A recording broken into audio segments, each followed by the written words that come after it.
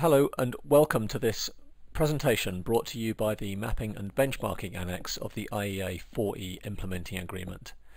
This presentation will last around 30 minutes and brings you a summary of the results of the benchmarking report which was published regarding refrigerated vending machines in December 2012. We will begin with a definition of what we mean by the products to be included in the scope of the analysis. Then we'll discuss what data was made available from the participating countries and the quality of that. Then we'll talk a little bit about the test methodologies in place to measure the energy consumption of these products. We'll then summarise the policies that are in place that aim to improve the energy efficiency of these products amongst the participating countries. We'll then look at the types of product that are in the markets and that were represented in the data sets. Then we'll look at the energy performance, and we'll close with a summary of some of the issues and observations regarding the data that are pertinent for policymakers in this area. So firstly, what do we mean by the refrigerated vending machines and which types of machine are included within the scope of this analysis? Well, we've taken a definition which is largely based on that included in the Energy Star program definition, and it's a self-contained refrigerated system designed to accept payment and dispensed pre-packed beverages or snacks. There's a indicative temperature range of 3 degrees to 12 degrees centigrade for the dispensing, and a key factor is that it involves dispensing without on-site labour intervention. So that's the basic definition of the vending machine that we've taken up. We aimed to include two main types of vending machine. That is firstly, the dedicated beverage vending machines, which are designed to dispense cans or bottles of soft drinks. And secondly, the more flexible vending machines that can take food, snacks, or indeed can also dispense cans and bottles, but they do have this flexible capability, delivering goods through different means, but all having that ability to dispense different types of product. We have deliberately excluded from the analysis any vending machines that dispense at ambient temperatures or that have frozen content. We did not analyse any dispensers of hot beverages or hot food, and indeed none that mixed different types of vending, temperature vending. On this slide you can see some pictures of the types of product that were included. On the left hand side, the dedicated beverage vending machines designed only to dispense drinks. These are generally of the opaque fronted type, as you'll see on the far left, but there are some dedicated machines that will also dispense, that also have a glass front. On the right hand side there are a couple of images of the type of flexible vending machines that are generally having a glass front for dispensing a variety of different types of product. The data that was used in this analysis was made available by government representatives of Australia, of the USA, which includes both Energy Star and a Californian state database, from Canada, and we also got data from individual manufacturers for the EU. The total number of products in this dataset was around 250, including variants of some of those models, and these were from 16 different brands. Now, the numbers of models and brands are not particularly high compared to the thousands or tens of thousands even that we've analysed with other product groups under this overall annex. But this should be considered in the context of the number of models on the global market. It may not be many more than 300 or so, excluding the variants. And indeed there may only be around 20 manufacturers of these products outside of China. So the representation really wasn't too bad of this market, and it covers the period from 2007 up to 2010. The analysis was carried out mostly in 2011, so data was up till 2010. The EU dataset is small compared to the datasets from the other countries, and we'll show you a little bit more detail of that in a moment. So that must be borne in mind. Also, a fact that we will come back to and explain in more detail, but we should point out that the EU dataset and the market in the EU is also different to the markets that we're comparing it with, and the detail of that and the effects of that we will discuss later. We basically considered that the datasets we had were reasonably representative of the markets in those countries, bearing in mind the shortcomings that we will discuss. So if you look at the count of products in each dataset for each year, that's shown in this graph with the vertical axis on the left, going up to 100 products for any given year for any given dataset. And it's fairly clear that the USA Energy Star dataset has the highest count, up to over 90 products in 2010. The EU dataset is the lowest in the last year or so of the analysis, and between the datasets there is quite a high variability of the number of products by year and by datasets. In order to improve the robustness of the analysis to a certain extent, to avoid any undue conclusions, we did exclude from the analysis the datasets for any year that had less than or equal to 15 products in the set. We didn't feel that the average that would be achieved from that would be representative. Now, if we look at the number of brands that were included in the datasets, these two from Energy Star and for Canada actually show a reasonable number of brands in the later years. USA, by 2010, we had 5 different brands included in the dataset. And Canada, you can see also there were 6 brands. But this graph does show one of the effects that we do have to watch for in terms of looking at trends, or indeed any step changes in the average performance levels in some of the later graphs. Where there's a transition in the number of brands included in the data set, this could of course introduce a step change in the average, and so this must be borne in mind. So for the USA, between 2007 and 2008 there was 2 additional brands introduced, and between 2008 and 2009 in Canada there was an additional brand introduced into the data set. If we look at a couple more examples for the EU and Australia, clearly the data sets do not have that variety of brands, which could lead to less robust averages. But the Australian dataset is in fact a mandatory registration scheme, so there just aren't many brands on the Australian market, and we did feel that we had representation from some of the largest brands in the EU, but certainly not all, and indeed some of the data we gathered from EU suppliers was not able to be plotted due to lack of specifics about the products. So a slightly mixed picture on the looking at the quality of the spread of brands across the sets.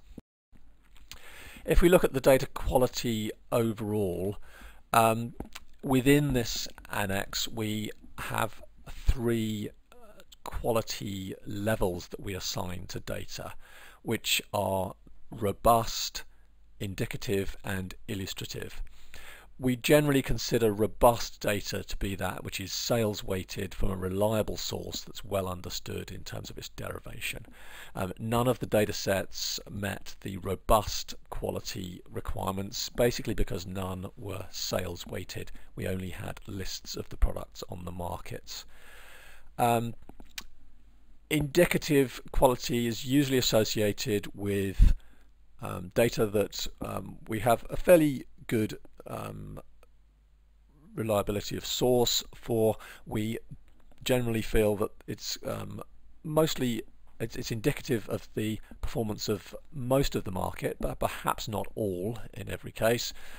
And indicative data sets generally don't have any major assumptions or any speculative content in terms of the analysis and the adjustments that are taken. If we call a data set illustrative, then we would consider it to be known to be not representative of the whole market. There may be significant assumptions about the quality, about the analysis steps, or indeed maybe the test methodologies used to generate it are not clearly understood. So all of the data in this analysis was given a grading of indicative.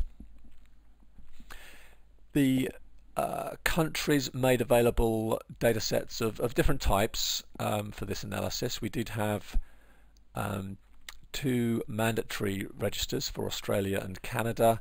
We had data from individual manufacturers from the EU, and we had federal endorsement scheme from the USA in terms of the Energy Star scheme. So this includes only the better performing products on the market. And the Californian data set comes from the state government. It is mandatory, and California does have mandatory minimum requirements for its products, for its vending machines, which we will come back to in a later slide.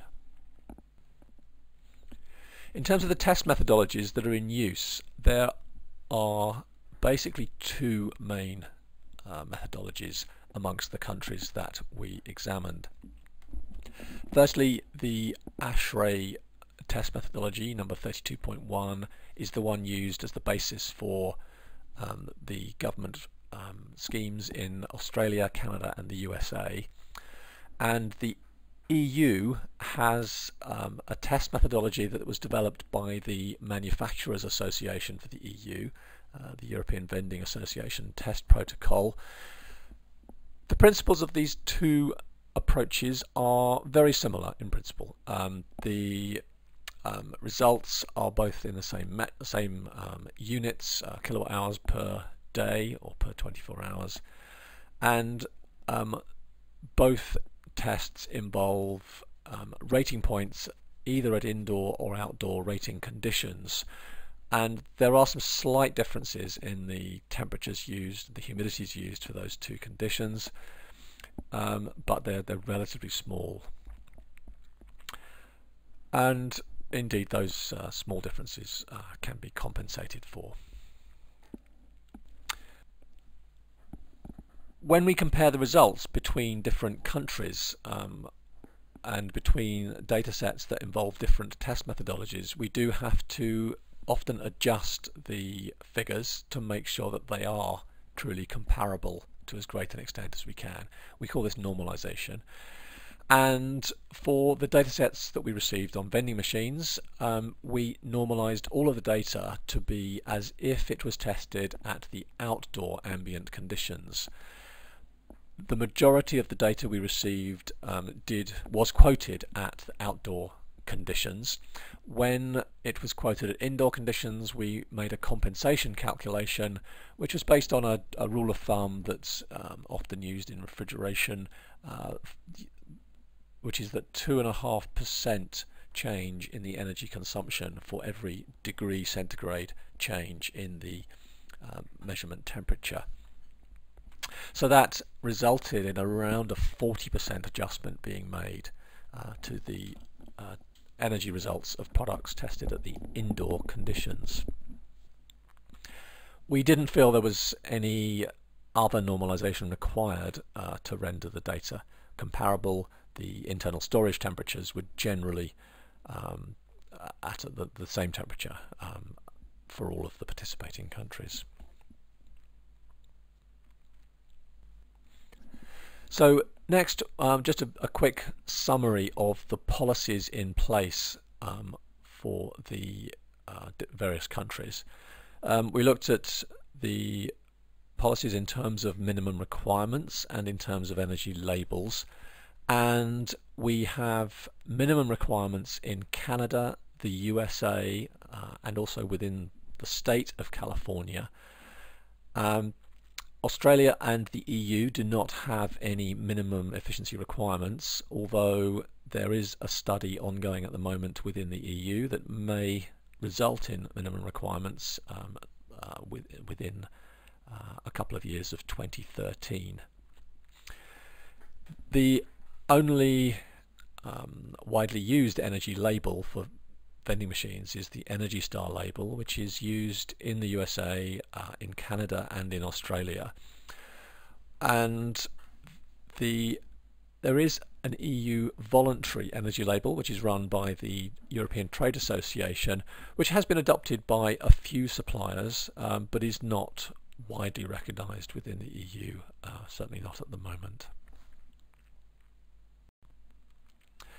Now, if we look at the types of product on the market, of course based on the types of products that are in our data sets, one of the major features that influences energy consumption and energy efficiency is the type of front that the machine has. If it's opaque, then it has better insulation on that front face. Glass will tend to have a higher heat gain, and if we look at the proportion of the market for which that information was available, at least, then we see that the Australian and US markets are predominantly opaque fronted, whereas the EU market is predominantly glass fronted. This information was not available for the Canadian dataset, unfortunately.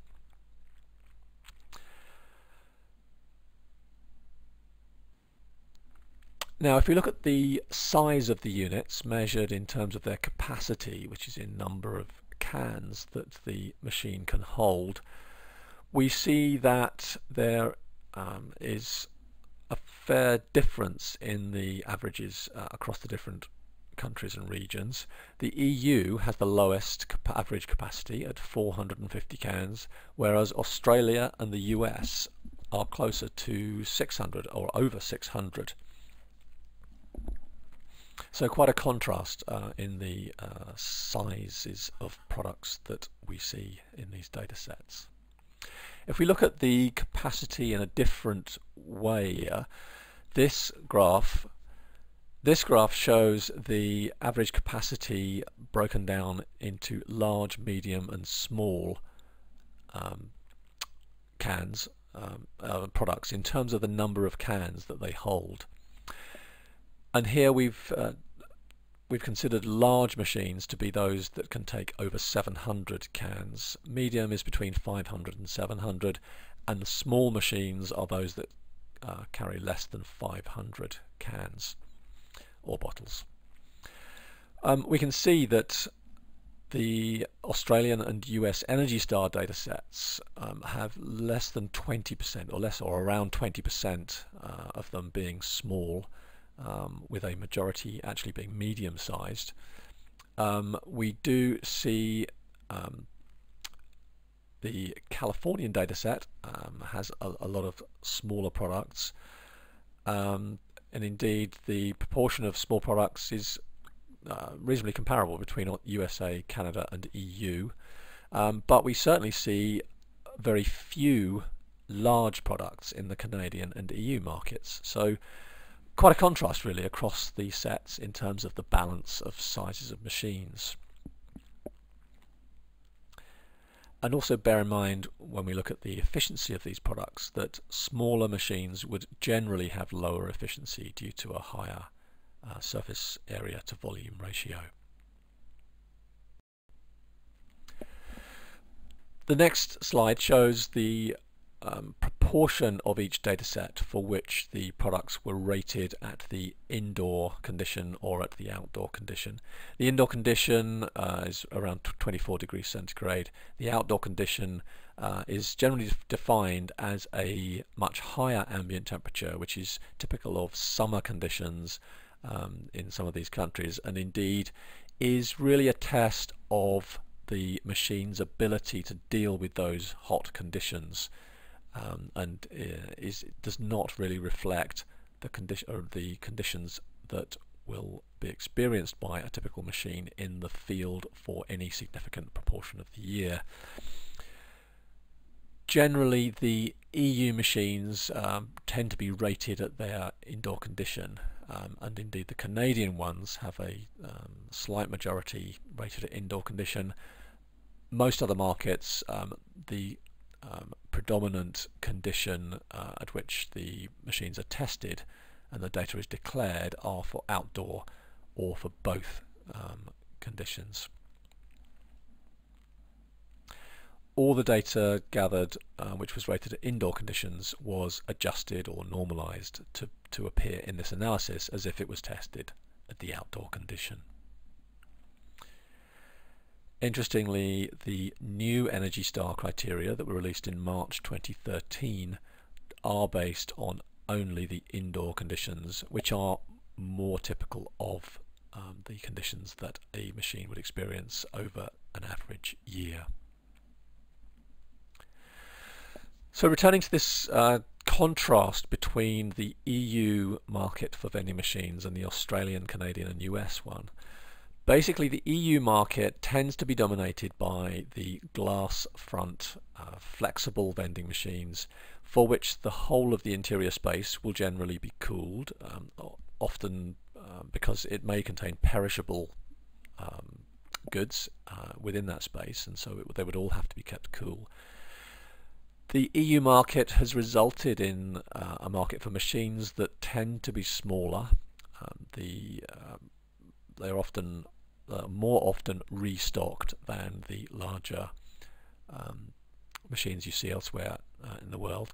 And unfortunately, because of the smaller size and the glass front, the average machine in Europe is inherently less efficient than those elsewhere. And those in the Australian, Canadian and USA markets are predominantly opaque fronted with that insulation on the front. They tend to be larger and they tend to be overall better insulated. And another feature which is becoming quite significant in these dedicated vending machines to reduce consumption is that they have zone cooling, where it's only the few cans that are near to being sold that are reduced in temperature to the final serving temperature, and the majority of the storage within the product, within the machine, is actually at a higher storage temperature, a few degrees higher, which reduces the overall energy consumption of the unit. So if we now look at some of the energy analysis results, firstly the average consumption in kilowatt hours per day for the various data sets. The Australian dataset, which has the red square markers, this has generally the largest capacity, the largest average capacity, and perhaps not surprisingly, it has the largest consumption in kilowatt hours per day as well. In contrast, the Energy Star dataset has, you can see in the dataset, a significant drop in consumption between 2006 and 2007, which coincides with the introduction of the version 2 criteria for that scheme. And we do see the average consumption significantly lower than the other datasets. Interestingly, the EU machines' average consumption is not much different to that of Australia. It's about 4% lower, but the average EU machine is around 25% smaller than that in Australia in terms of its capacity. So quite clearly the efficiency of those units is going to be different. This is a scatter plot of the individual products from the various data sets in terms of the kilowatt hours per day, all of that being normalized to the outdoor conditions, against the machine capacity on the horizontal axis, which is number of cans and bottles. So one aspect to note, the Energy Star data, the orange dash type symbols, that is nearly all in the lower consumption zone of the area you can see.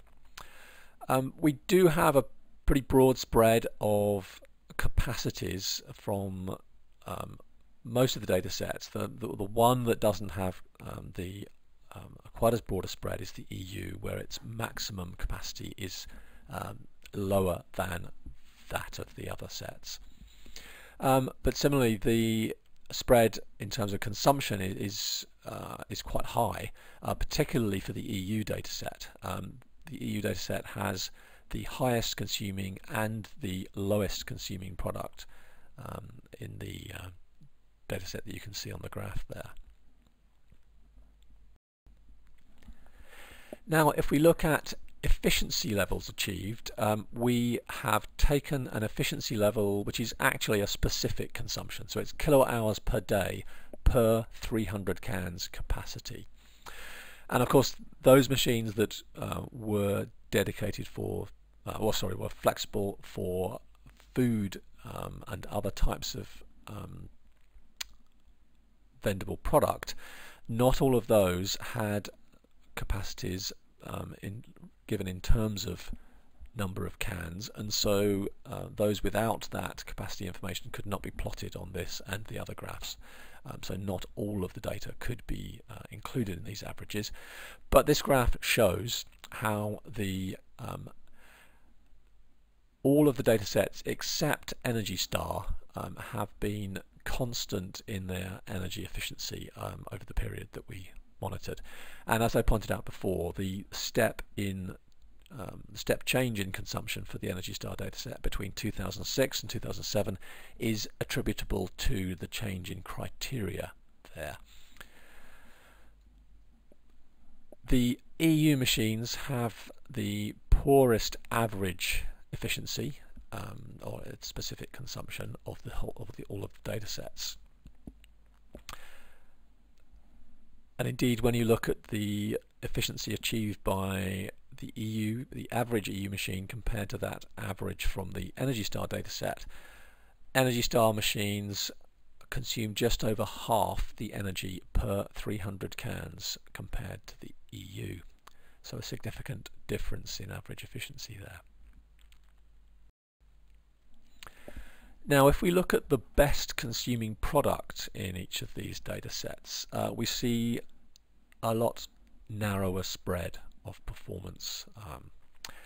The best EU machines are actually quite similar in performance to the best of the Canadian and Australian machines, although we can see how the Californian and Energy Star machines are 30% better than the best performing EU machine. Now, this is the same scatterplot data as you saw previously, but superimposed are now the lines for the minimum requirements in each of these countries. And firstly, if we just look briefly at the Canadian minimum requirements, the Canadian government sets two different requirements, one for what they call multi-package glass-fronted units, and a different one for the dedicated beverage machines with opaque fronts, and that's why we have two lines on this graph for Canada.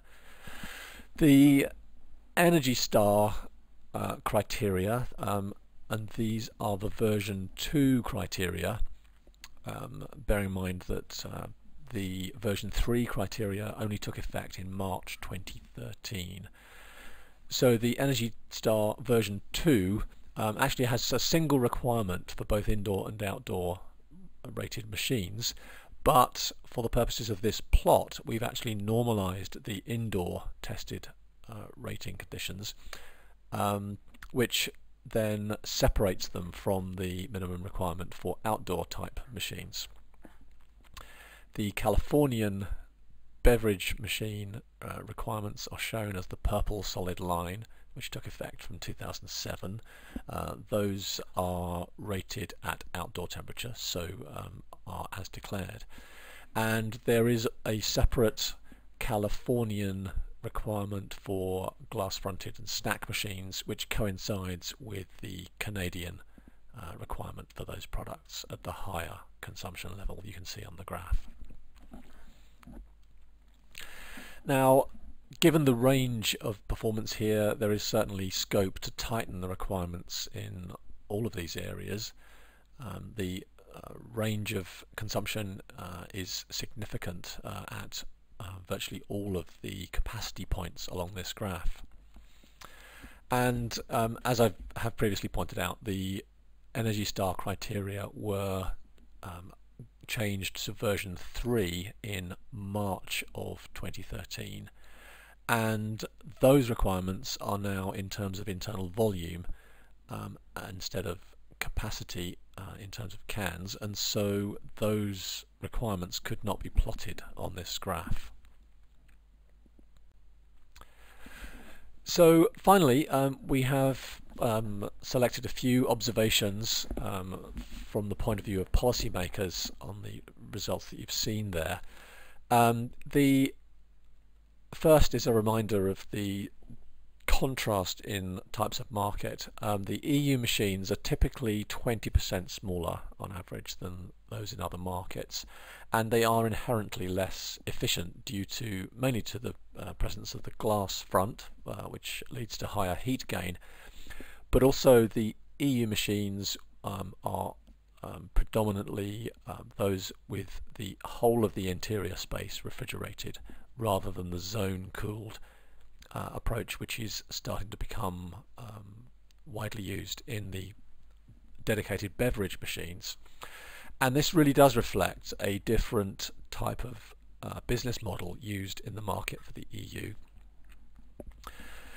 Secondly, across all the data sets, we have seen no evidence of improvement over time arising from these data sets. Despite the existence of minimum requirements, the only change that we saw was at the point of the change of the Energy Star criteria, where we did see a step change, but bear in mind that is a voluntary label and not all products will necessarily comply with it. So despite there being no evidence of an improvement trend, they'd certainly we do see evidence of a significant scope to improve efficiency. The range of efficiencies, the best to worst, is around 300% in all of these markets that we've looked at, and the best performing products are actually using between a third and a half of the energy per can of poorer performing products. The final observation is really noting what has been recognized in the new Energy Star criteria, which is that the outdoor rating condition is not really relevant for the conditions that machines see in most of the year. Is only really relevant to for testing if the machine can cope with peak temperatures. So there is more information on vending machines included in the main report, which you can download from the website that you can see on this slide. But you can also see from that website the benchmarking reports and indeed the mapping reports for individual countries for the longer list of types of product and machine that you see on the list there. If you have any questions regarding this presentation and the reports, or any comments, we would be very pleased to hear from you at the email addresses that you can see on the screen there. We hope you found this valuable, and we hope you will look out for future reports produced by the Mapping and Benchmarking Annex of the IEA 4E Implementing Agreement. Thank you for your time.